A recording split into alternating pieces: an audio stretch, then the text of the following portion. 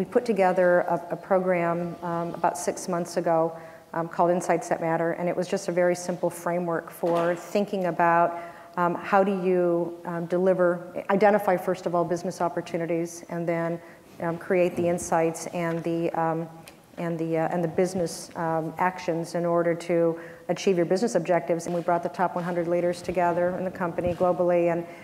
went through some case studies and through some examples, and over 3 days really made this a part of how we think and how we, well, over those 3 days did the training, but over the last 6 months have made it a part of just how we behave and how we talk. And what it's done is it's helped the organization recognize the interdependencies that exist across functions, across businesses, and we've created the hand raisers in the organization saying, help me do more of this, and help me learn more about this. So it's been exciting for us to be able to see that. We're a long way from declaring victory, but being able to start having more of the discussion around how we put the customer front and center, and how we do that in a way that is still delivering on our business results, but doing it in a very thoughtful and systematic way. So it's been interesting for us.